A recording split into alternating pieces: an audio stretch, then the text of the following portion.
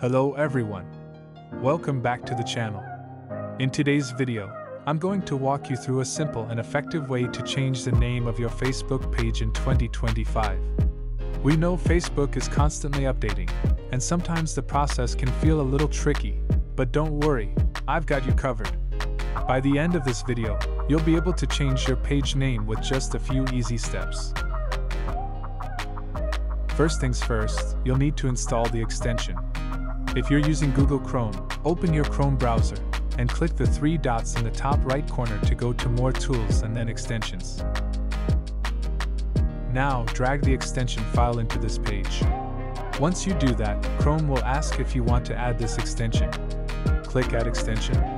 And just like that, your extension is installed. You'll now see the extension icon in your browser's toolbar. Now, please fill in your page information completely to request the change.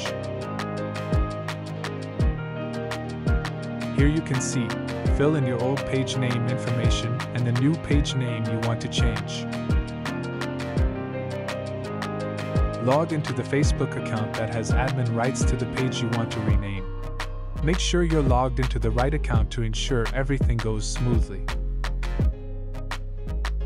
Please agree that you want to change the name of this page. Here you need to add an image to prove that your page is having a problem with changing the page name.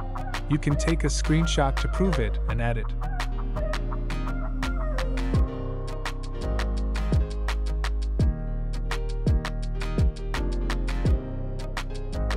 Finally, you just need to confirm the new name you want to use for your page.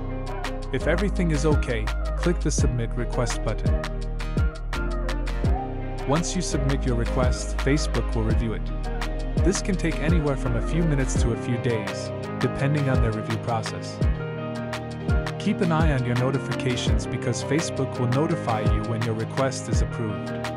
You'll receive a confirmation message letting you know your page name has been updated. Sometimes Facebook may reject your name change request. Don't worry, this is usually due to certain rules they have for name changes. For example, Facebook requires that your new name clearly represents your business or organization, and they will reject it if they think it violates any of their policies. So make sure your name follows their guidelines. If your request is denied, don't give up.